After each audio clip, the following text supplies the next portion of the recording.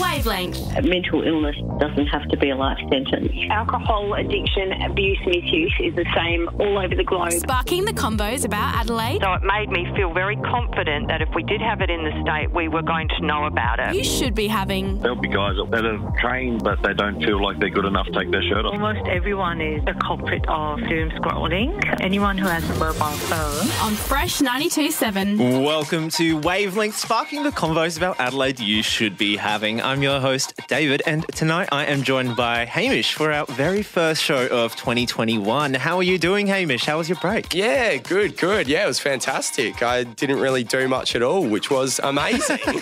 That's exactly the same with me. I mostly just spent time at home. It was for the first time in a while. I know, so good. I mean, I thought I had enough of my own four walls in 2020, but no, apparently not. Apparently not. I can't get enough of the place. Oh, well. Well, it was a good break for me, though. Did you get up to anything I didn't special? go anywhere. Yeah. I simply so spent really did nothing. Yeah, I know. How me too. What a waste of time. So embarrassing, but it's the truth. And honestly, I loved it. It was great. I mean, it was nice to have a little break from Wavelength, but I have missed this show. Yeah, I've missed it too. I'm pretty keen to get stuck back into it. We're kicking it up a notch in 2021, aren't we, David? Absolutely. Yeah. Absolutely. We got big things in store, so watch this space. We do. Tonight, we're chatting everything Fringe and RCC. Last year, Mad March was the last bout of major events for most of us here in Adelaide, and since then, we've been through a pandemic, but Fringe 2021 is here this year and it's looking like it's going to be brilliant. But how are the Fringe and the RCC going to look under COVID restrictions? We'll get to that later today. Wavelength is also going to explain the current push to get dancing back at our clubs. But next, Hamish is going to do a deep dive into the privatisation of SA's rail network. Looking forward to that one, Hamish. You're listening to Fresh. Wavelength on Fresh 92.7. Back in 2018, just before the South Australian state election was held, current Premier Stephen Marshall had this to say regarding the topic of privatisation. We don't have a privatisation agenda. Since then, the Premier has gone against this statement multiple times, privatising power plants, prisons and health services within the state. Now, the Liberal government has privatised SA's train network, with Keolis Downer taking over the contract as of the 1st of February.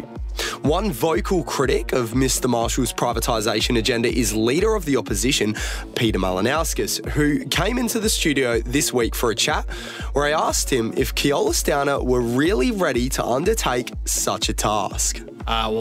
No. That is an absolute answer that is not in dispute. We know they're not ready because they don't even have the staff to do the job. One of the craziest things about this privatisation, Hamish, is that South Australian taxpayers are handing over $2 billion to this private company to run our train network, but they're not even going to run it because they don't have enough drivers to drive the trains at the moment. They don't have enough passenger service assistants either. So what's actually going to happen now is the private operator is going to have public servants, existing train drivers, run the trains for them, but they're going to still be employed by the state government. So South Australian taxpayers are paying the wages of existing train drivers who are now in the public sector to run and drive the train network, but then still pay Keolis Downer to run the train network for us because they were supposed to be supplying the train drivers. They don't have enough. It is I've got to say, it is absolutely absurd that we're paying a private company to do a job they're not doing it, which begs the question, what are we paying Keolis Downer to do it all? There is no benefit to the taxpayer. This contract is costing us more than what it costs to run the train network when it's in public hands. So we're paying more money to the private operator, and what are they doing? Well, they're reducing the number of staff, they're reducing the number of train drivers, they're reducing the number of passenger service assistants, who are the people who help the disabled or the elderly get on and off trains. They're the people that are responsible for stopping fare evasion. So we've already got a diminished service and we're paying the company more. So I'm of the very firm view that this is a bad deal for taxpayers. The point that we would make is, what's the problem we're trying to fix here? I mean, if it's costing taxpayers more, if it's going to result in a diminished service, if it's going to result in less people being in jobs, what's in it for South Australians? Why is privatisation in general not really a good thing? I think most South Australians are over privatisations of essential services that really are the responsibility of state governments. Stephen Marshall went to the last election and he made a crystal clear statement, a promise, that he did not have a privatisation agenda. And then in a few short years since they've been in government, they've privatised prisons, privatised our backup generators, privatised hospital patient transfers. They tried to privatise SA pathology and COVID put a stop to that, thankfully. And now they're privatising our train and tram network. So, it's a crystal clear broken promise from Stephen Marshall. And public transport is right up there with health and education as a core responsibility of state government. And it's a piece of policy that I care about because it's important on a number of levels. We want students, we want the elderly, we want the disabled participating in our economy, and public transport is critical to that. More than that, we know that transport is one of the biggest emitters in terms of carbon emissions. So if we're serious about doing something on climate change, you've got to be taking public transport seriously. These are important policy areas and South Australians care about it and the government's got to accept responsibility for it rather than just trying to find a way to handball that off to an overseas company who we're paying $2 billion to. So touching on Stephen Marshall for a second there. Yeah, sure. What do you say to his claims that you and the Labor Party are fear-mongering in regards to this issue? Well, I'd ask him to point out what we're saying that isn't accurate. I mean, he did promise that he didn't have a privatisation agenda. It is costing us $2.14 billion. They don't have enough train drivers. They don't have enough passenger service assistants. So the state government's doing that work now for Keolis Downer anyway. These are all statements of fact that are on the public record that are not in dispute. So the Premier says, Labor's fear-mongering. Well, what are we saying that's not true? He can't point to a single thing. When the Liberals were last in charge in South Australia, they privatised the buses and they promised that fares wouldn't go up. And yes, true enough, initially they didn't. But then eventually they did, and did in a very big way. That impacts patronage. That drives down people using our public transport system. Around the world, where privatisation of train networks have occurred, they've more or less failed, and we've seen governments of both political persuasions, left and right, bring it back into public hands because it doesn't work. The example that Stephen Marshall's government used when they announced this privatisation, they said, look at Melbourne as a great example of how this works, or London. Well, it turns out that London has been a disaster. Turns out in Melbourne, their on-time performance is substantially worse than ours. It turns out their customer satisfaction ratings are worse than ours. It turns out that they've had reports occur since the privatisation that ended up delivering a net cost to Victorian taxpayers. Let me tell you about what was happening in Victoria. People were rolling up to stations in Victoria on time and they're watching the train that they're due to jump on race past them. They're standing in the Melbourne freezing cold watching trains drive past them that they're supposed to be catching. Wow. Do you know what was happening? It was a practice that was called station skipping, because if the trains were running late, the private operator deliberately instructed for trains to miss a station to try and catch up time. Now imagine how you feel about that if you're trying to race to work or an important appointment or a job interview or a school or a lecture or whatever it might be. That's not a satisfactory outcome. That's what privatisation delivers. That was happening in Melbourne systematically, station skipping, as a result of privatisation. We don't want to see that sort of behaviour here. We want the service to operate for people, not overseas profit. So if Labor does end up back in power in South Australia, what moves would your party be making in regards to this area? Well, I've made a crystal clear commitment that we will bring the train network and tram network back into public hands where it belongs. And that would be in the long-term interest of the state. It will save us money in the long term and allow us to control the service. So we believe in it. That's why we've made a commitment to do that. I wrote to Keolis Downer before they signed the dotted line, and I said to them, this is Labor's policy. If Labor wins the next state election, you need to be forewarned that we intend to take this service back into public hands. So they knew what they were getting into. They've signed a contract knowing that if Labor wins the next election, their game is up. I said I feel strongly about it. There's no point in just whinging and carping about it. I actually want to have a policy to do something about it. So the choice will be South Australians. At the next election, they can choose. They can vote for the Liberals and then they can have privatisations of the train network, or they can vote for Labor and have this network in public hands, operating for public benefit rather than overseas profits.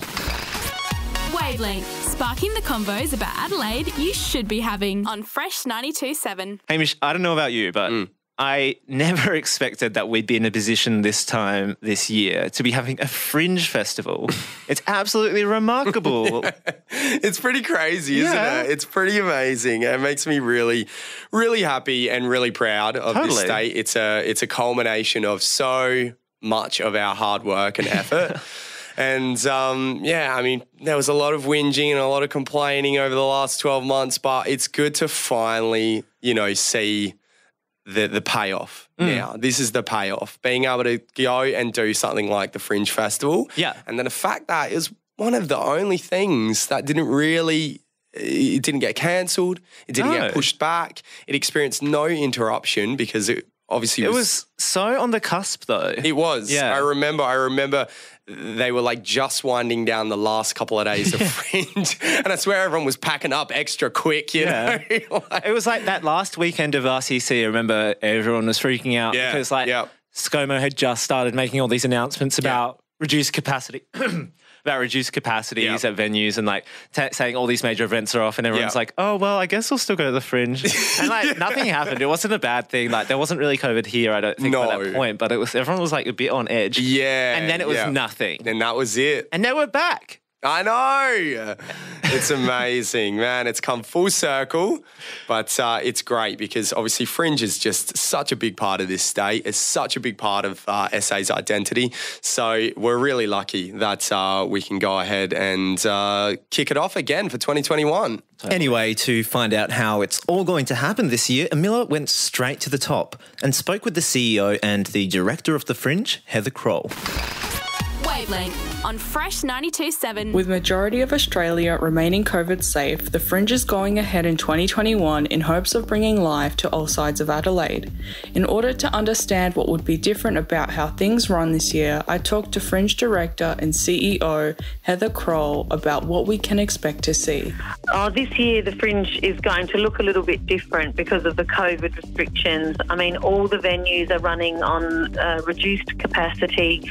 There'll be a fair few changes when entering venues. There's a lot of, obviously there's the QR code scanning, there'll be social distancing. There won't be the bottlenecking of the big hub at the one gate anymore. There'll be multiple gates. For example, Gluttony will have 4 or 5 different gates. You don't just go to the one gate. On your ticket, it'll explain if you're seeing a show in a certain area of a big outdoor parkland hub, you'll enter through the closest gate. We won't really see as many opportunities to just go out and hang around. It's really about booking a ticket. What's the situation with international acts that have wanted to come and join the Fringe? There's been a lot of planning going on for months and months, but there are a number of international shows and some of them have already started landing in Adelaide and they're about to embark on their 14-day quarantine in hotels, and that's what they're doing at their own expense. And so we just hope all the audiences come out and support them because artists and presenters at the Fringe putting their own financial investment on the line to put the shows on, and the only way they make any money is if they sell tickets. I don't think Fringe magic will Any final thoughts or comments? Be lessened. The magic will still be just as good, even though we've got all these restrictions. The tickets are selling so fast at the moment, so I could just say to people, jump on and buy your tickets because with reduced capacities, we will see people selling out fast, and don't miss out. And also support venues in your local neighbourhood as well and explore the Fringe far and wide. I also had a chat with crewmates Malia Walsh and Lilikoi Kaos from this year's Werk It team. Coming to Adelaide from Victoria, the Fringe Act gave me the rundown on how it felt to know the Fringe got the green light after a tumultuous 2020. It was so exciting. I am just like, Adelaide Fringe is my Christmas. It's better than Christmas. It's better than Christmas and New Year's and birthdays combined. We are over the moon. Yeah, it's so exciting. It's so exciting to be able to perform again and be amongst the community and be doing what we're good at. What else did the Fringe going ahead mean for you guys, whether it was emotionally or financially? I mean, I think venues are still at 50%, so it's not really about finances this year. It's more about being able to perform and see people and connect with people again. We're all from Victoria, so we've had a much harder lockdown. So this will be the first time we get to be on stage and be back with our beautiful audiences who we love so much. What kind of experiences did you have trying to perform before the Fringe? Yeah, I was headlining show in Vegas and then COVID hit, the strip closed down, all the shows closed down, and then I had 30 hours to find a flight to get back to Australia, and I got a flight back to Sydney and then a little flight to a friend in Port Macquarie who put me up, and I quarantined there for 2 weeks, and then I found a car and drove to Melbourne just in time to be locked down there for quite a few months. Since you focus on acrobatics and a lot of it involves teamwork, how have you been able to stay fit and healthy during times where you might not even be able to see each other? Well, I mostly just ate on the sofa. I don't know about you. Well, actually, I did a Beat Sabering, which is a VR game. So I had a headset and these 2 VR sticks, and then I played a game with these sabers where you're kind of hitting blocks to the music, and that actually kept me fit and made me feel like I was really cool when I was in virtual reality. And then if anyone saw me from the outside, they would have realised I wasn't very cool. So that was good. Are there any final thoughts or comments either of you would like to add? I would really like to thank Adelaide and Victoria and the greater Australia for being so amazing with the lock-ins and with being diligent with masks and taking care of each other so we can go and see things. We are incredibly happy and incredibly lucky to be living in Australia and have the beautiful Adelaide to be able to perform in. Wavelength, sparking the convos about Adelaide you should be having on Fresh 92.7. That was Amila chatting with the CEO and Director of the Adelaide Fringe, Heather Croall, and Malia, Walsh and Kaos. Later on in the show, though, we'll be seeing how the RCC is going to work. But for now, we're getting into our brand new segment for 2021. Hamish, how about you give this a little bit of an intro, considering it's going to be your weekly baby? Yes, sure. Yes, my little baby. Your little child. Yes. So basically, last year we ran a segment called What the Hell's Been Going On in Politics every week. And this year we've decided to change it up and just broaden it to just what the hell's been going on in general, just in the big wide world. That's it, yeah. And just kind of focus on the biggest headlines and kind of just hit you with them at a rapid fire pace with a little bit of that trademark wavelength wit. A bit of that Hamish wit. Yeah. Well, let's hear it. The first, what the hell's been going on this week for 2021? What the hell is going on this week? Wavelength on Fresh 92.7. This week began with news that shocked absolutely no one when AFL club Collingwood was found guilty of systemic racism within its walls, and the days since Eddie Maguire's last public apology ticked back over to 0. It was a rough week for WA, who received a condensed version of last year after, you guessed it, a hotel security guard tested positive for coronavirus, while bushfires also raged across the land, claiming dozens of homes. Victoria, meanwhile, was going along swimmingly, on course to hit 28 days COVID-free, and now they're back to square one. New locally acquired cases in the state have thrown the city into chaos, casting uncertainty over the upcoming Australian Open. Footage also surfaced showing an employee at a local bubble tea store in Adelaide's Chinatown being physically assaulted by the alleged owner over a pay dispute. For a place called Fun Tea, it sure doesn't seem like a very fun place at all. Now, I'm not about to incite mob justice, but if you feel like leaving one of many humorous one-star reviews on their Google page, no one would blame you. Adelaide Oval decided to increase something other than their food and drink prices for once, revealing that up to 40,000 people will now be allowed into the stadium to watch footy matches throughout the 2021 AFL season. Scott Morrison suggested Aussies use the search engine Bing if Google decides to withdraw its services from the country in response to the new Media Bargaining Act. And it's predicted the comments have seen his approval rating drop lower than at any other point in his political career. A fitness instructor in Myanmar unknowingly captured the moment a military coup broke out, with a convoy reaching Parliament behind her as she continued her routine unaware. Shortly after, the country's military seized control of the government and declared a state of emergency. And finally, accusations of sexual abuse were levelled against serial weirdo Marilyn Manson by numerous former partners, making us all realise that maybe his act wasn't just an act. And that's what the hell has been going on this week. Wavelength, sparking the convos about Adelaide you should be having on Fresh 92.7. Thank you for that, Hamish. That was Brilliant. That was hilarious. An amazing new segment. I can't wait to hear it in future weeks. Thank you. I can't believe that was all in 1 week. It's like this last week had a billion things happen in it. I And know. A week is a long time. The news cycle is crazy lately. 3 stories that I really want to chat about. Yep. First of all, Fun Tea, probably the funniest thing. The bestest thing is if you go onto like Google Maps and look at Fun Tea, they've changed all the names to like Fun Tea MMA Clinic and like Fun Tea Black Belt Karate. I mean, I feel terrible for the worker and the apparent rampant underpayment that's been going on there. Yeah, that's awful. yeah. But I mean, at least we got a good joke out of it. Yeah, at least we got tank memes. Yeah. Number 2, Bing. Yeah. No one's going to use that. Yeah. I'm sorry. What the hell? What the hell? You may as well just tell people to use Ask Jeeves. I would rather just use... old mate Jeeves, I'd go to him before Bing, that's for sure. Man, I'm whipping out the encyclopedias before Bing. I'm whipping out the 12-volume A to Z Encyclopedia Britannica before Bing. 100%. Yeah, the hardbound covers. Yeah, just get a whole set for them at home before I use Bing. Sorry, Microsoft. No offense. Yeah, no offense. We love all your other products. Do we though? But that one has got to go in the bin. That's really got to go in the bin. And the Myanmar story. Oh, that's a classic, isn't it? What a great viral moment. Yeah. Out of an extremely awful situation. Yeah. It's just so on brand for, this decade. But I loved it. Like, if you see the video when she's dancing, it's almost like the big military vehicles that start kind of just creeping onto the horizon in the background. They're almost moving in sync with her dance. It almost seems like it's choreographed. Oh, man. There's been some good edits of that too. People just putting their own songs over it. Yeah, of course. Because you can't have a viral video dancing moment without that happening. No, without 40,000 other remixes on TikTok and YouTube. That's it. Well, thank you so much for that, Hamish. Looking forward to next week already. Wavelength. Earlier in the show, we spoke with Heather Croall, the CEO and Director of Adelaide's Fringe. But in recent years, the RCC Festival has become a major drawing card for crowds, putting on some of the biggest and best shows during Mad March. So with COVID restrictions in place and borders slammed shut, how is the RCC going to operate? Amila spoke with Creative Director of the festival, Stuart Duckworth, to find out. Wavelength on Fresh 92.7. The RCC has returned to Victoria Square this year with the Stables announced as their headlining act.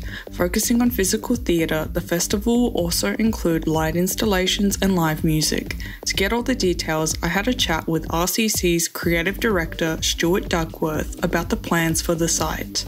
The live music is a little bit secondary for our program this year, whereas live activation in terms of physical theatre, light installations, big art installations that can be engaged with, and installations with lighting and sound that can be enjoyed at all times rather than just specific concerts. Will there be a big difference in capacity due to COVID? Yeah, absolutely. We are dealing with SA Health and they've been excellent to deal with, and all of our plans have been approved through SA Health, and as such we adhere to their guidelines. Current guidelines are 1 person per 2 square metres, and that's only for usable space. So essentially we're half capacity of what we normally would have, but we're really fortunate to have designed a site that can fit 2,500. So we think it's a really good size. So even though it's smaller than normal, it's still a very big site as far as festivals go. So we're really happy with the number we've got, and we think that'll be a comfortable number for people to be able to socially distance whilst also having a great time, because we're not interested in doing a festival if it doesn't have good atmosphere and good entertainment. We think we've hit a bit of the sweet spot in terms of capacity, program, live elements and everything else. Have you also been able to have a chance to collaborate with any local traders, since in the past there's kind of been concerns about taking away business from people nearby? Yeah, of course. Look, my opinion on that is that I think that got blown out of proportion back when RCC was back in the square, to be completely honest. I was part of that event and I'm part of this event now, and we always put out tenders for people in the area to be part of the event. Irrespective, we're here now and we're talking about this year's event. We're really lucky to have a couple of vendors on board from the precinct. Due to time constraints, we didn't get as many from the precinct as we would like, purely because there wasn't enough time for those vendors to be able to put together an event offering. Doing an event offering for a food or a restaurant venue who doesn't normally do it, it's a pretty arduous task. But we definitely have a few operators from the precinct, and we've definitely been engaging with the stakeholders in the precinct, such as the central markets and the hotels, since before we applied for the use of the space with the council. Do you have any concerns about noise complaints since the curfew has been lifted?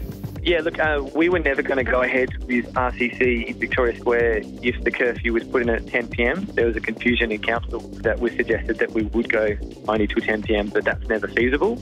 We always applied for a midnight close, and that's what we have. The council has since restricted us to turn off the music at 11:30. Noise concern is always a concern anywhere you are. Not everyone in the area is coming to your event, so not everyone is interested in your music, and so any event organiser needs to be mindful of the residents and the neighbours. So noise mitigation is something we take very seriously. We are governed by very specific guidelines with the council, which we have to adhere to, and there's a noise bond that we have to pay and a noise mitigation plan that we have to put in place.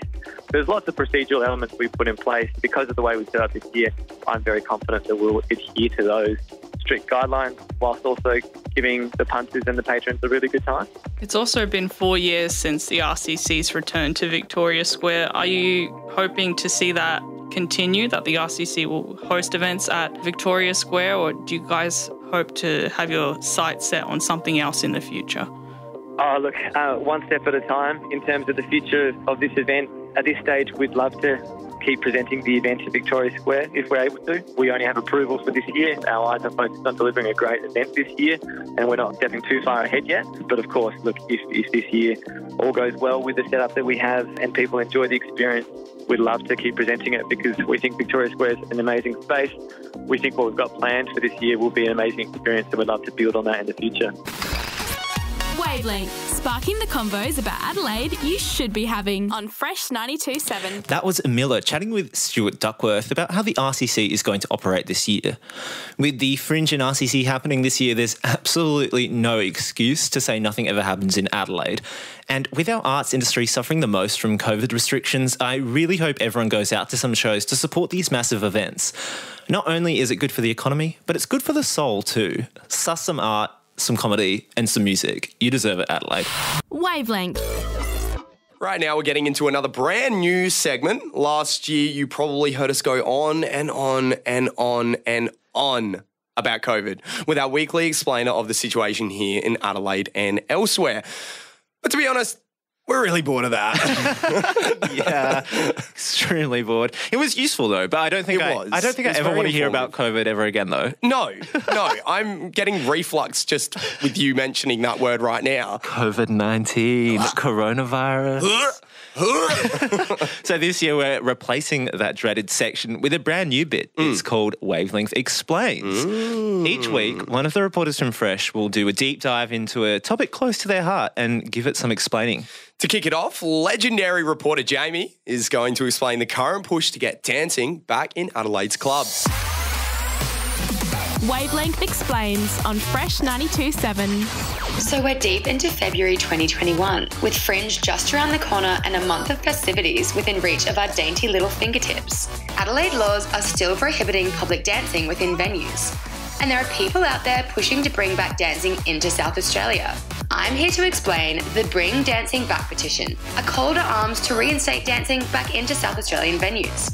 Local internet music station, Ground Floor Radio, has launched an online petition stating that clubs and live music venues are essentially inoperable due to COVID-19 restrictions and that the government has been prioritising sports over the city's late night scene. Local DJ and co-creator of Ground Floor, Dan Gill, has kickstarted the campaign, aiming to highlight the forgotten industry and reinstate dancing into SA music venues.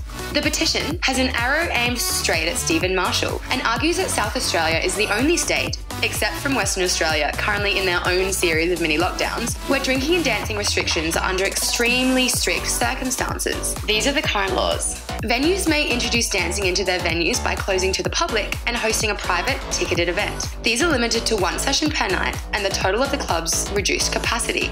The petition says that although the current climate has allowed venues and their staff to return to work with responsible conduct, the same restrictions on dancing remain in place 2 months after the last reported case of community transmission. Over 20,000 cases of COVID-19 have been recorded in Victoria, compared to just under 600 cases in South Australia, but Victorians are dancing. Over 1,300 cases have been recorded in Queensland, but Queenslanders are dancing. There is no other state in the country that has seen the need for such restrictions, as mandatory QR code scanning has been deemed sufficient for contact tracing. Let's also put it into perspective. With the Test cricket having just finished in Adelaide, Sundays pulled over 20,000 attendees. And Stephen Marshall has just announced that the capacity of the Adelaide Oval has been lifted to 75%, which means that up to 40,000 fans will be able to attend to the start of the AFL season. The entire hospitality and nightlife sector, including the Adelaide Fringe, RCC, and the Adelaide Festival, are responsible for upholding the enormous economic contributions over this period to the state. This petition has grown to over 7,000 signatures in a matter of just over a week, which shows just how much this petition hits home. SA Parliament states that petitions with over 10,000 signatures get automatically referred to the Legislative Review Committee. Only just under 3,000 signatures are still needed, and this is your time to shine. If you feel passionately about this issue, you can find the petition at change.org and look up Reinstate Dancing in South Australian music venues. Or you can follow the link in the bio of Ground Floor Radio on Instagram. Because if we don't have dancing, what do we have? Wavelength, sparking the convos about Adelaide you should be having on Fresh 92.7. That there was Jamie letting you know all about the push to get dancing back in Adelaide's clubs for our first edition of Wavelength Explains. And it's really funny because I spent like a minute just talking about how we aren't doing a COVID explainer, but that whole thing was about COVID restrictions. You lied to us, David. You lied to us. Well, it was still very much to do with COVID. It was. I'm so ashamed. I lied to Adelaide. Yeah. I expect your public apology within the next 3 days. Otherwise, you're cancelled. I know. I mean, about time.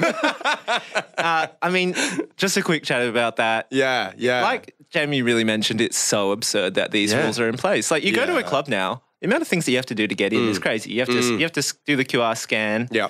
There's a COVID marshal. Yeah. Everyone's sitting on top of each other anyway. I don't know if anyone who makes these decisions has been to a club recently, but there's not as much social distancing as they think is going on. No. I can't imagine what the difference is going to be with dancing. I don't really understand why it would make a difference at this point. And I think the thing is, I don't think I've heard anyone actually explain what the logic is behind that decision. There's no explanation. like what is it's like the standing up thing. Like, do you just all of a sudden become more prone to the virus when you're on 2 feet, when you're bipedal? Like, what? Apparently. The peak of absurdity of it all is you can go to your mate's house with, like, how many people can you have in a house now? I think 50 now, And just dance as much as you like. Yeah, full-blown house party. You don't have to sign a QR code there at all. Well, you do when you come to my house, but... Oh, okay. Well, that's weird, Hamish. Yeah, That's really weird. Is it? That's what everyone says. Well, if you're keen on signing that petition that Jamie mentioned in her story, just head to Ground Floor Radio's Instagram page and slam that link in their bio, or just head to change.org. The more signatures we can get, the better, and hopefully we'll all be having a nice time dancing in our favourite clubs once again very soon. Wavelength. Welcome back to Wavelength, sparking the convos about Adelaide you should be having. Right now, we've got our favourite weekly segment called Heaps Good News. This week, David, for the first time ever, has got the goods for us. Let's see how he goes. I know there's gonna be Heaps Good News on Wavelength. Welcome back to Heaps Good News for 2021. Now, this is my first time doing this segment, so be nice. I've gathered up some lovely stories for you all this week. I'm sure they'll put a smile on your face. The internet went nuts the other week when American superstar JoJo Siwa came out as LGBT. You know, that weird girl with all the rainbows and ribbons and general over-the-top excitedness? Anyway, the Nickelodeon megastar recently told the world that she has a girlfriend. You know we stan. Speaking with Jimmy Fallon, Siwa said that she has the most amazing, wonderful, perfect, most beautiful girlfriend in the whole world. Aw, isn't that heartwarming? In other news that'll thrill the LGBT community, Victoria this week voted to outlaw gay conversion therapy. The new law makes it a crime, carrying a penalty of up to 10 years in prison or a fine of $10,000 for those who try to suppress or convert someone's sexuality. In addition to making conversion therapy illegal, the bill also gives the Victorian Equal Opportunity and Human Rights Commission the powers to investigate and refer matters of concern to police. While 9 Victorian MPs did vote against the law, 27 were in favour. In other good news, Nike has made a brilliant new shoe. Shocking, hey. they made a new shoe. But seriously, this shoe is a game changer. It's laceless. You can just slide into it without even needing to bend down. And the first thing I thought when I saw it was, where on earth was this shoe when my mum was yelling at me to bring the groceries in? But in reality, this shoe has been designed from the ground up for people with disabilities. The new Nike Go Flylease will sell for $160, and the silhouette of the shoe is brilliant too. I really want a pair already. This last story is a bit of bad news, but a whole lot of good too. The bad news is that beloved music festival Groove in the Moo is off for 2021. The good news though, they're running a replacement for us all around the country.